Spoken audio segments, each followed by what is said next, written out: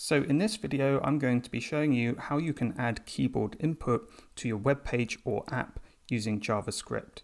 So you might be interested in this if you are creating a game and you want a user to have some control using the keyboard, or if you're designing an app and you want a user to be able to type input into a field without selecting it first. So to demonstrate this, I've created this keyboard input HTML document, and in the body is just a text input, and it has an ID of keyboard input. The script we were just in is linked to it, and there's just some minimal styling here to make the input first of all centered and also with some margin from the top. So if I go to the browser, you can see what we're working with. I can type in this input field, delete, just like in a normal input field. If I select the page and I start typing, it's not going to work. So in this tutorial, what we're aiming for is to get keyboard input into this text field here without actually selecting the text field. This could be useful if you have an app with several pages, and on the first page you're asking for, say, height, and then the next question, weight, and there's only one input and you don't want the user to have to select to be able to type. Also, if you're creating something like a calculator, this might be very useful. You don't want the user to actually click on the display of the calculator to type. You want just the keys to be doing all the work. So how do we go about this? So if I open up my script.js, what we need to do is listen out for an event on the document object. And there are several events that we can listen out for. So we're not listening out for an event on a specific element within the DOM, we're listening for it on the document itself. So as long as the page is selected, this event is going to fire. So the events we can listen for are, first of all, keydown, and I'll show you what this does first. You may already have guessed from the name that it's going to fire when a key is pressed down. Now, what we have here, every time this event fires is an event. Okay, and all I'm going to do in this example is log this event to the console. So every time I press a key down, this is firing, generates an event. I'm logging it to the console for now. So let's go over to the browser. I'm going to refresh. I'm going to press some letters.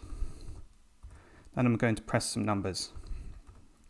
So as you can see here, each key I've pressed has generated an event object, and each of those event objects have properties on them that might be interesting to us. So the first key I pressed was A, so this generates an event object with the property key with the value A and code with the value key A.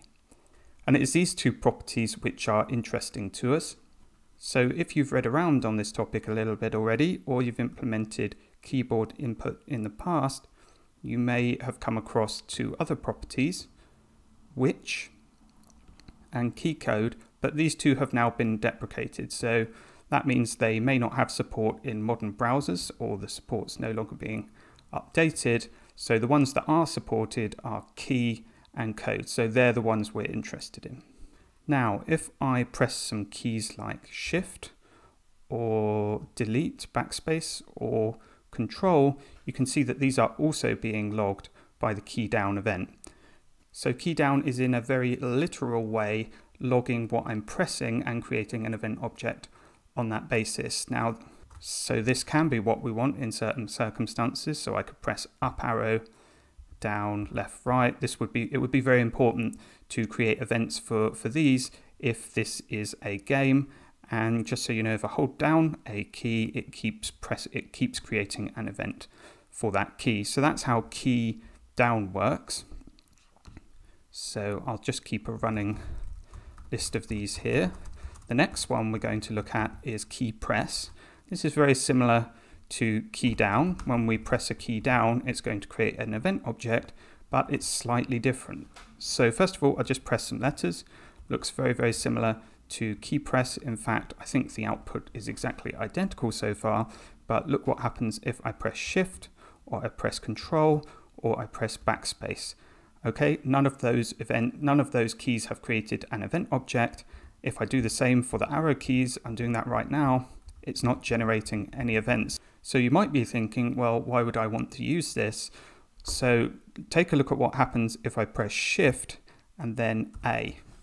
Okay, so that's just creating one event object, and that's the key A, and that tells you something very important about keypress. It's generating an object that represents the intention behind what I'm trying to type, not what I'm typing literally.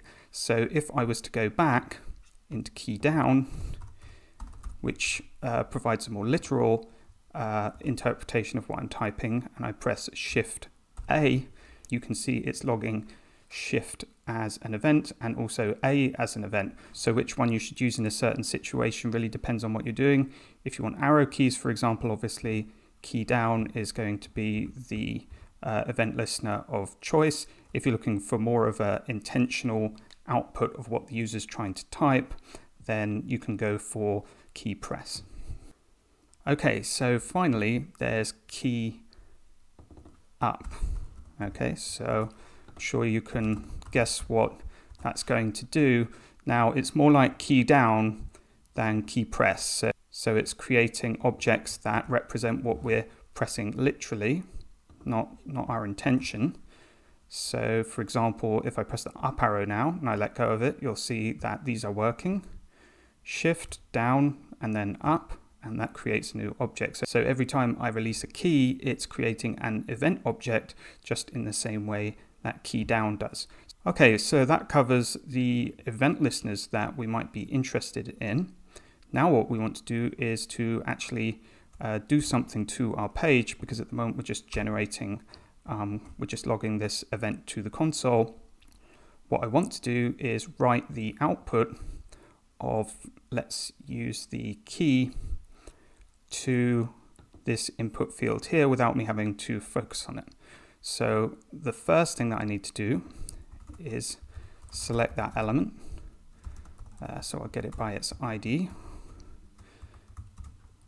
And that's keyboard input.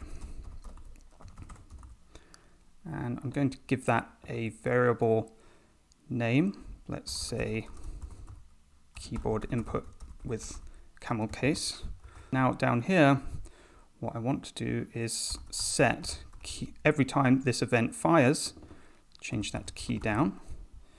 Every time this event fires, I want the value of keyboard input dot value to be, actually I want to sort of add on to whatever's already there, the value of event dot key. Okay, so if I save that now, hopefully that's already working. So I'm focusing on the page and you can see the output is being written. But there's a problem here, and that is but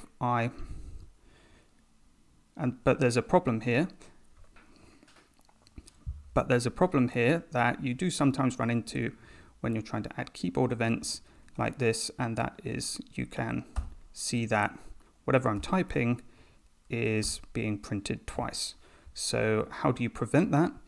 Well, you can actually do that with just HTML to make things nice and easy. Just add a read-only attribute to this element. And you'll see now, if I select it, okay, it's not printing twice. So we're just relying on the event that I'm creating here to print something to the keyboard input element. Not now seeing it twice because the default behavior of this input field has been changed, and now it's just all JavaScript.